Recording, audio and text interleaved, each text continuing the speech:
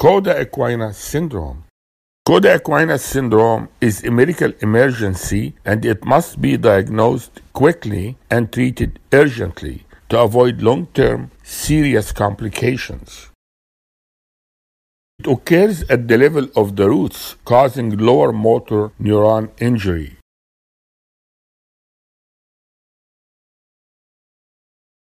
Cauda equina is multiple nerve roots within the lower end of the spinal canal.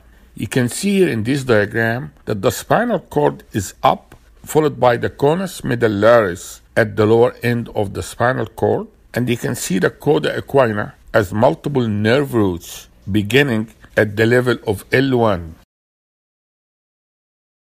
The L1 to S5 peripheral nerve roots are inside the lumbar canal. Cauda Equina Syndrome symptoms is usually bilateral and symmetrical. It will be a sudden onset of more back pain than radicular pain, and the sensation over the perianal area is affected. Cauda Equina Syndrome usually occurs due to a space-occupying lesion such as disc herniation, tumor, fracture, epidural hemorrhage, or an abscess. Central disc herniation is the most common cause of Cauda Equina Syndrome. Disc herniation can be posterolateral, central, or foraminal. The posterolateral disc herniation is the most common disc herniation. There will be a nerve root injury. There will be changes in the sensory distribution, and there could also be motor and reflexes changes. It usually affects the foot and the ankle, usually treated conservatively initially. This posterolateral disc herniation usually causes unilateral leg pain and weakness with positive straight leg raising test. Central disc herniation will affect the cauda equina.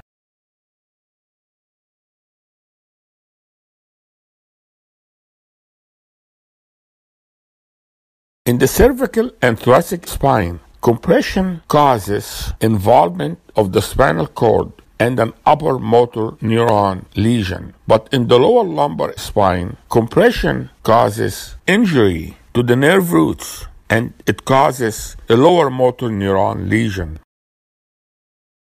In Cauda Equina Syndrome, the patient will have back pain, buttock pain, saddle anesthesia, bilateral leg pain, weakness in the lower extremity, urinary tension followed by urinary incontinence, and bowel dysfunction. Saddle anesthesia occurs from involvement of S2 to S5 nerve roots. These nerve roots provide sensory innervation to the anal area, the perineum, and the inner thigh. You will find reduced or absent sensation to pinprick in the perianal region from S2 to S5 dermatomes, decreased rectal tone or voluntary contraction. What are the red flags that you see that tell you that you have Cauda Equina Syndrome? Low back pain, sciatica unilateral or bilateral, sudden sensory disturbance, bladder and bowel dysfunction, variable lower extremity motor and sensory changes. Early diagnosis is challenging. The initial signs and symptoms usually are subtle.